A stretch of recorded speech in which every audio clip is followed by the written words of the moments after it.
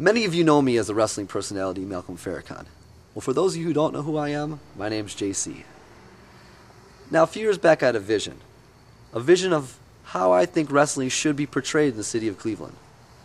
Now, because of that vision, I contacted some old friends, and in May of 2005, a company was born. Now, over the next 2 years, we accomplished a lot. We had a lot of highs and a lot of lows. Unfortunately, that company died on December 17, 2006. And when that company died, that vision died. Now, the name does live on, but the vision is dead. However, since leaving the company, I've come to realize something. That vision cannot die. That vision will not die. It was you, the fans, who made that vision real. You believed in it. You believed in my vision. And inspired by that vision, a new company is born. And I present to you Firestorm Pro.